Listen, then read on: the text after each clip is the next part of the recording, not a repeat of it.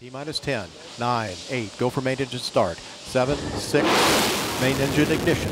4, 3, 2, 1, 0, and liftoff of Space Shuttle Atlantis as Columbus sets sail on a voyage of science to the space station.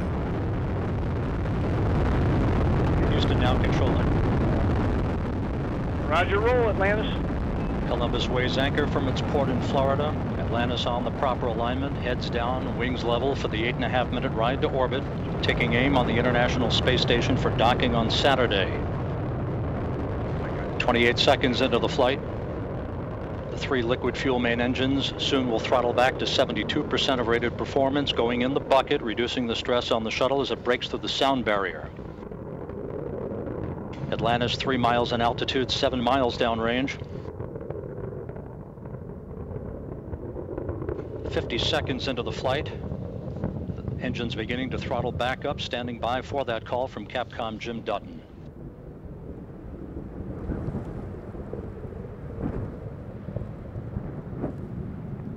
Atlantis, go at throttle up. Atlantis copies, go at throttle up. The throttle up call acknowledged by Commander Steve Frick, joined on the flight deck by Pilot Alan Poindexter, Rex Walheim, and Leland Melvin. Seated down on the middeck are Stan Love and Hans Schlegel and Léopold Eyharts of the European Space Agency. Eyharts hitching a ride to his new home on the International Space Station. 1 minute, 30 seconds into the flight.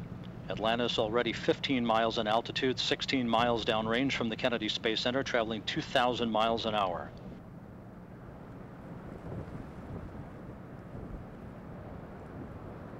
Three good main engines, 3 good fuel cells, 3 auxiliary power units, all functioning normally. Standing by for solid rocket booster separation.